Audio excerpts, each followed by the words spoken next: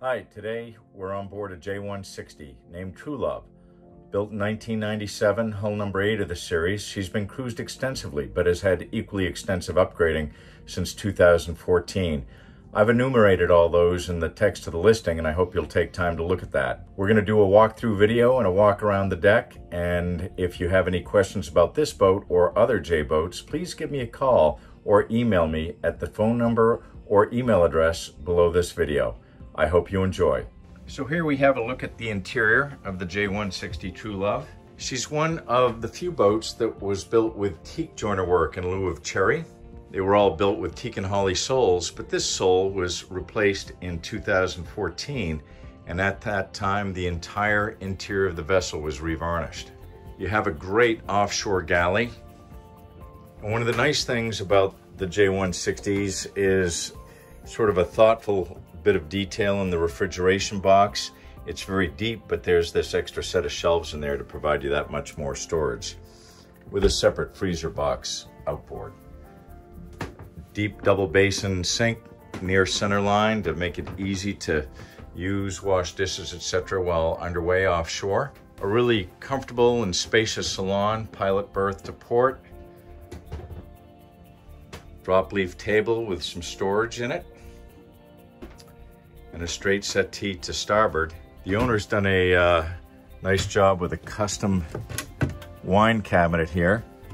My first reaction was, geez, they didn't get these racks level, but they're actually cambered to follow the deck to make storage of bottles more appropriate. Very nicely detailed. All the way forward is the owner's stateroom and head. To port, we have a Pullman berth with cargo door storage underneath, while to starboard is a vanity or desk, again with some great storage.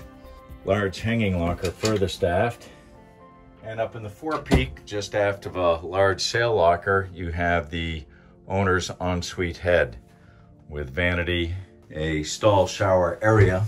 One can easily install a curtain to pull across here. It's the very forward end of the head. And then the toilet area.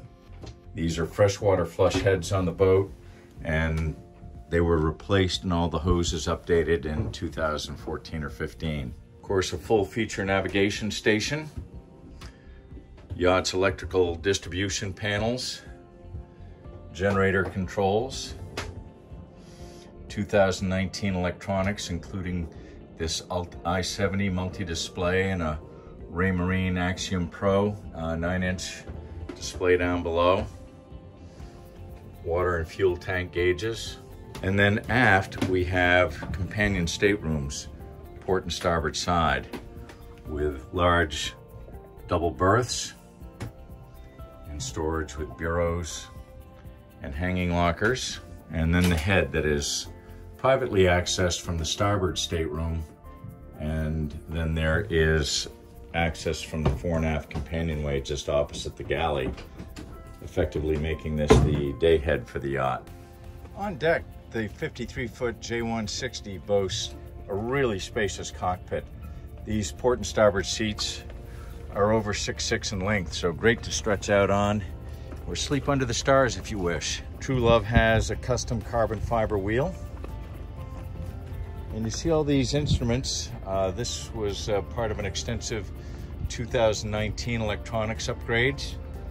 Your B&G displays over the pod.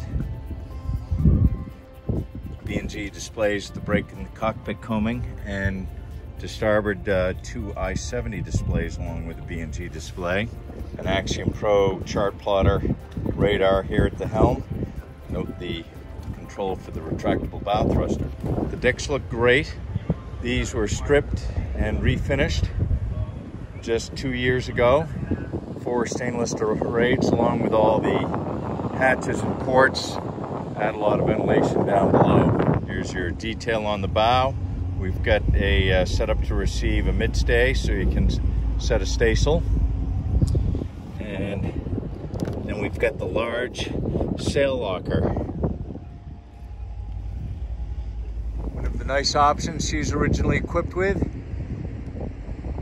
is a hull carbon fiber mast instead of the standard aluminum. And a few years ago, she was retrofitted with an in-boom furling system. You can See, we're just in spring commissioning here. Sail's not quite been on. Overall, the boat's just in fabulous condition. So here we are with the little flip down swim platform in its down position. This is built solidly but nice and light. You can see that with just a little tug of these Dyneema lines on the side, I'm starting to raise it. Couldn't be easier. And think about this, here I am with my gimbal in hand and camera, just popping down and onto the dinghy. So you can see it from the dinghy side. You wouldn't do that if it was just the scoop transom. It'd be a little too awkward. Nice feature, and what is really great about it is there's room here to unload groceries, take off snorkeling equipment, etc.